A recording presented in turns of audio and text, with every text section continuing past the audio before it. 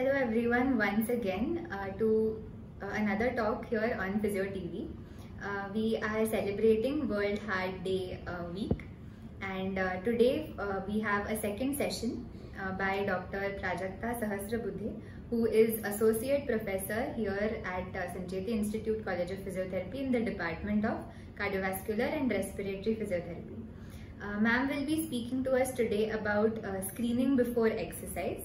And I welcome ma'am and I request her to kindly begin with today's session. Okay. So we were talking about, I think most of the audience is physiotherapists and few or health professionals who are here. So I think it is a common agreement among all the health professionals that exercises are the most economic and very easy to perform way of preventing heart diseases at multiple levels. So you can prevent the heart disease from occurring. Here I'm talking about, of course, coronary artery disease. So from prevention of coronary artery disease from occurring, as well as if the disease is present already, then exercises or performing exercises is also a very important lifestyle modification factor which takes care of other risk factors as well. I think our later speakers are going to put more light on it, so I'll not go into that. But before going ahead, I want everyone to reflect on these three scenarios. Okay, a 45-year-old obese individual who has never exercised, wants to lose weight, hence wants to start exercising. A 45-year-old individual complaining of breathlessness on activity, but they want to engage into some form of physical activity. And third scenario, a 45-year-old individual who has undergone PTCA or percutaneous coronary angioplasty few years ago and wants to resume their exercise routine after angioplasty. So can somebody unmute themselves and answer this question? What could be the risk over here? Is it okay if they start exercising suddenly?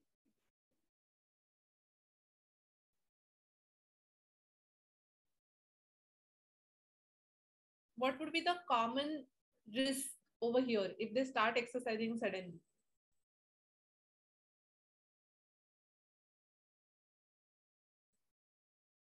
Okay, so I think I should go ahead with the answer. I know this is postprandial. Everybody must have had a good lunch. But still, I'll try to keep it as interactive as possible because I want to emphasize on this concept of pre-participation screening. So in all three scenarios, the major point of concern is that we do not know what is the safety of exercises in these individuals. So with this notion, the objectives of this session is to understand need of pre-participation risk screening. We'll talk about what is pre-participation risk screening more in the later slides. Then to understand when should it be done and to sensitize audience towards various approaches in pre-participation risk screening.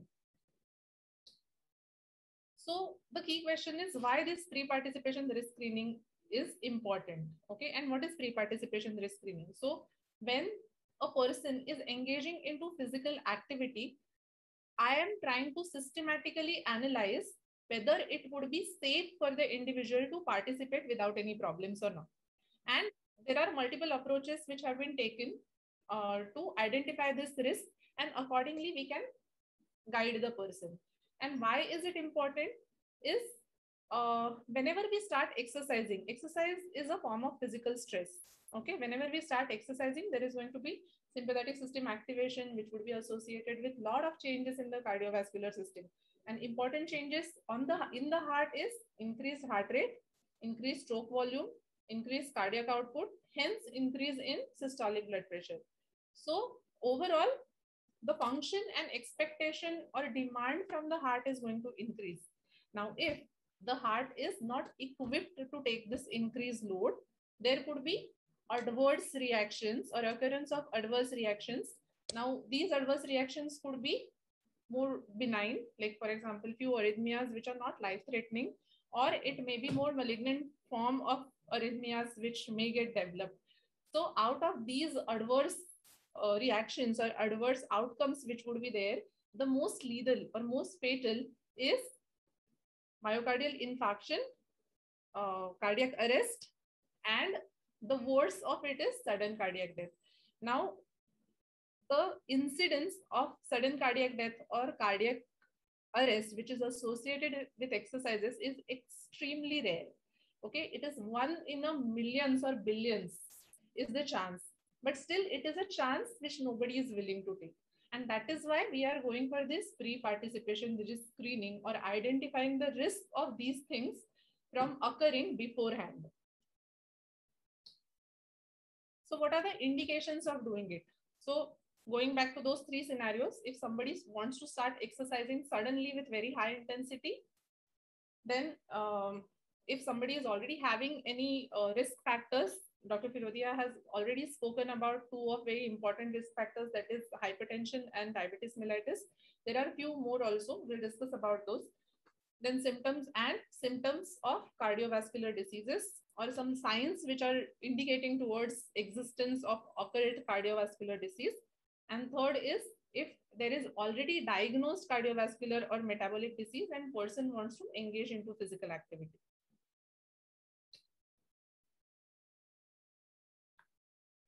So how is it done?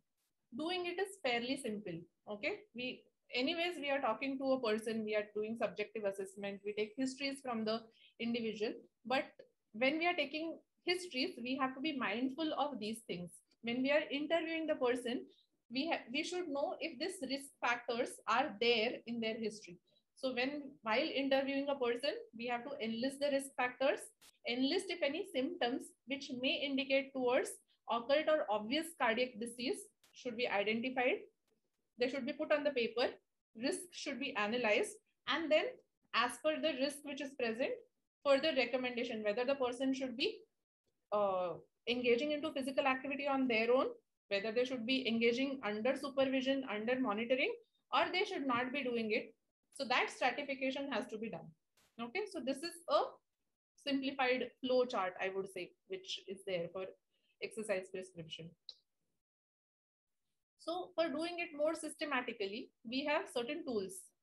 Okay, we have self-guided questionnaires or we have professionally guided questionnaires. Now these tools are given by many associations and societies which are working in the field of cardiovascular medicine. So the most popular ones are American College of Sports Medicine, American Heart Association, and American Association of Cardiovascular and Pulmonary Rehabilitation. So we are going to discuss these 3 approaches. First, we'll start with guidelines given by American College of Sports Medicine. Okay, so they have given 2 types of questionnaires. This PAR-Q Plus is a self documented questionnaire. So it is a do-it-yourself kind of a questionnaire. So they have given a streamlined protocol. It is a self-informed questionnaire. And there are certain set of questions which are asked, which an individual is supposed to solve. And on the basis of that, the clear directives are given whether the person can exercise on their own or they should speak to their physician first before engaging into physical activities. So this is how PAR-Q Plus looks like. Okay. So if we try to enlist the risk factors for cardiovascular disease, there are non-modifiable risk factors are age, gender, family history. Non-modifiable risk factors are age, gender, and family history. Modifiable risk factors are presence of conditions like pre-diabetes, hypertension, if person is smoking, if they are having more of sedentary lifestyle, if they are obese, or if they have got so the same things are asked in this questionnaire. If the person has got any heart disease, if they are having any symptoms like chest pain or something, if they are having dizziness. Okay, so those questions are enlisted. Apart from that, PAR-Q is also asking for certain medical conditions like vertigo or certain musculoskeletal conditions which are likely to be exacerbated by more impactful physical activity which would be there. So if answer to all these questions is no, okay, then the person can participate into physical activity. Okay, if any of that is yes, they are supposed to go for the further questions. Okay. So now here, let's say if the person is saying yes for any musculoskeletal condition, then in-depth analysis of that or the further risk stratification or risk can be identified through these questions. Okay. So if the specifics of the pain, if there was any recent fracture or not, if the person is on steroid injection, again, which is going to alter the outcome of exercise or increase the likelihood of adversities is going to be identified. Okay. So such they have included about cancer, cardiovascular conditions, high blood pressure, metabolic conditions like diabetes. It could be type 1 or type 2. Okay. Mental health problems, balance issues, respiratory issues. Okay. Stroke, all these things are asked. Okay. Again, if answer to all these questions is no, then person can engage into physical activity even if it is of high intensity. If not, then person is supposed to self-refer to a physician, get their clearance, and as per their directives, they are supposed to engage into physical activity. But it is fairly simple. A person can do it by themselves. They do not require any guidance to solve such form of questionnaires. That is the biggest advantage. Okay. ACSM has also given a more professionally directed tool which is there. So now there are three major factors which are considered in pre-participation screening. That is, if any risk factors for CAD is present, if signs or symptoms are present, and if already existing diagnosis for a cardiovascular disease is present. So in the form, they are asking the same thing.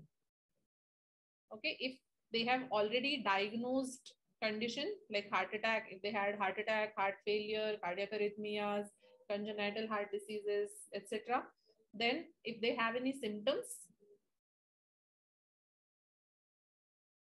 or if they have any considerable risk factors which is present. Now, on the basis of that, okay, this was done earlier. I'll tell you again. So these are the risk factors which we have identified, and ACSM has also given operational definitions for each of those. Okay, whom to call a smoker, when it is called ex-smoker, what is the significant family history, if a person is not exercising at least 30 minutes in a day, then it is called sedentary lifestyle, and so on and so forth. Okay, and these risk factors score is calculated.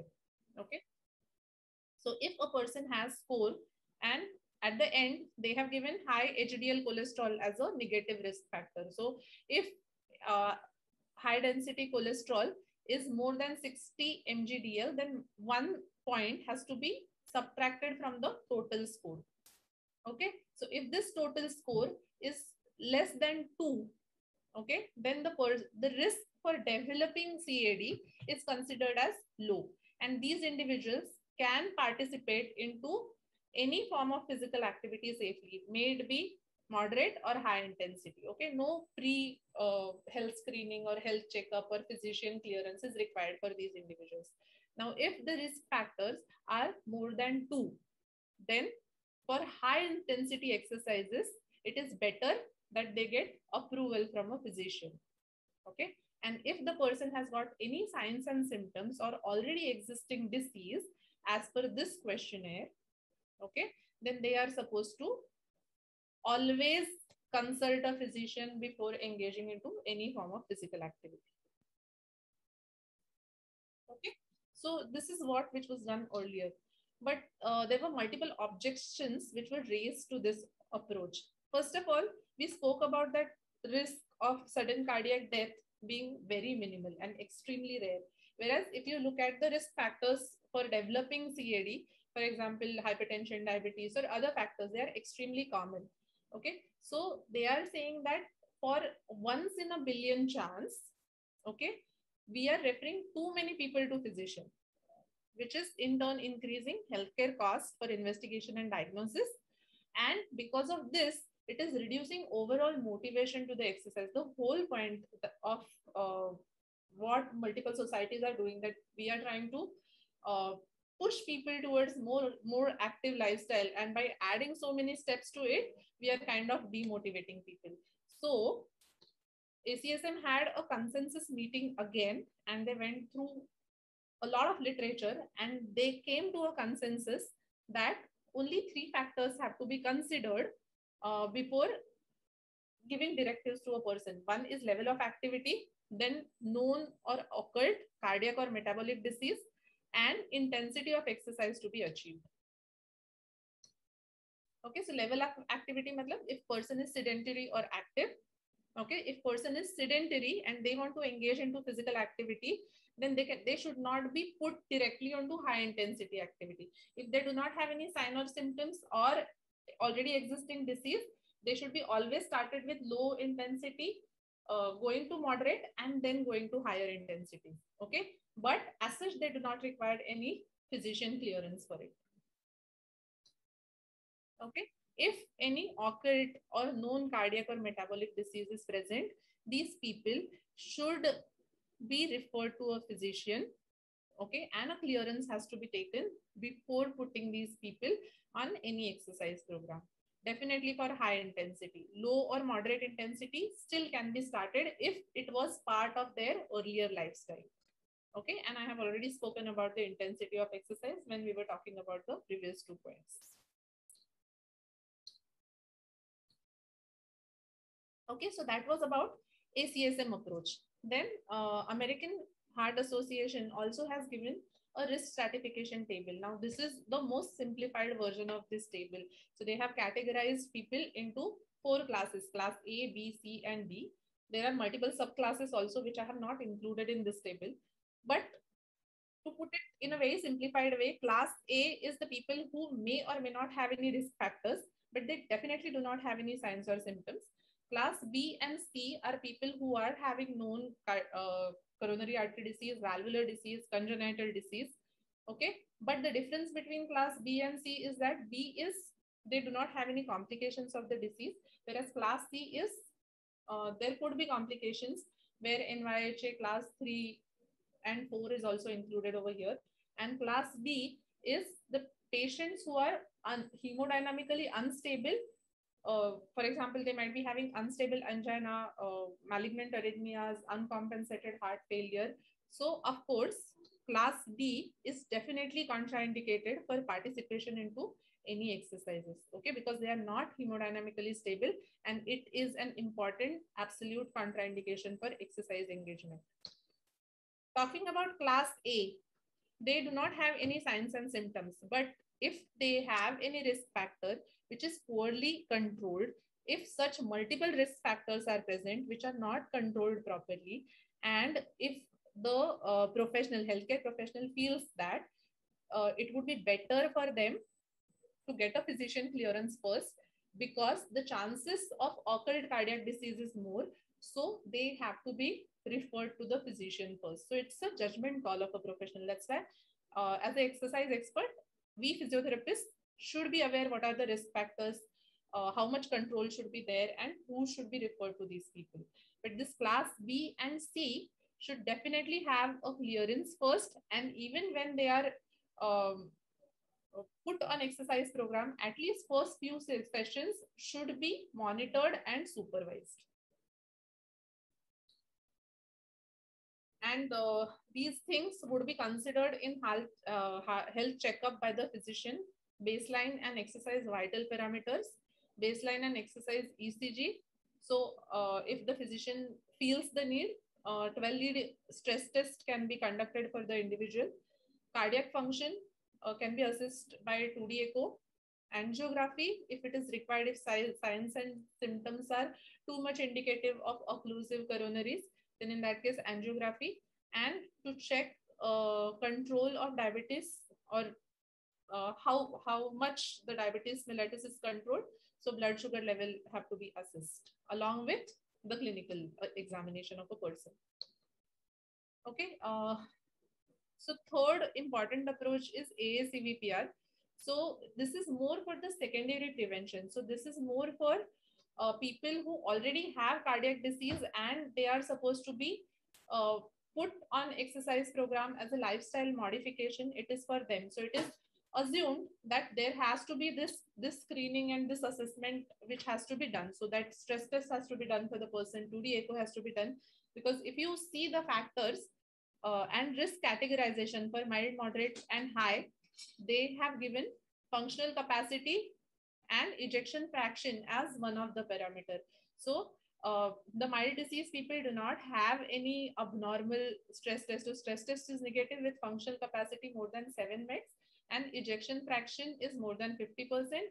Moderate stress test is weakly positive with functional capacity more than 5 meds and ejection fraction 40 to 49 at rest. And with high, stress test is significantly positive with ejection fraction less than 39. So as you can see, with high risk, the heart condition is not good enough to take increasing load of the exercise, and hence the session or exercise response becomes unpredictable. So in such scenario, there has to be a constant supervision of a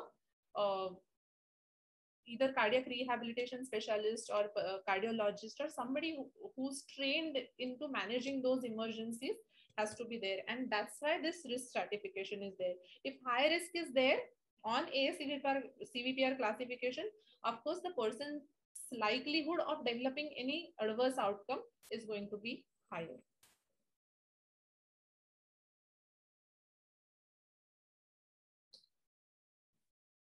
So that was about the 3 common approaches we use for pre-participation screening. As a take-home message, I would like to emphasize that exercise is like a medicine. So self-medication, we do not encourage self-medication. So first of all, it is important for us to know who is indicated to take that medicine and what would be the safety value of it. So I think for this reason, the pre-participation risk stratification is an extremely important step before deciding who should be put on how much exercise volume. Thank you so much. Thank you so much, ma'am, for today's informative talk. I'm sure our viewers have learned a lot, especially their questions and queries about can I really start with exercise? Do I need to consult a doctor? Hopefully, our viewers have had their questions answered. And I thank Prajakta ma'am once again for her talk today. Thank you very much to Physio TV team and to all our viewers. And once again, I wish everyone a very happy World Heart Day. Stay safe and stay healthy. Keep your heart healthy.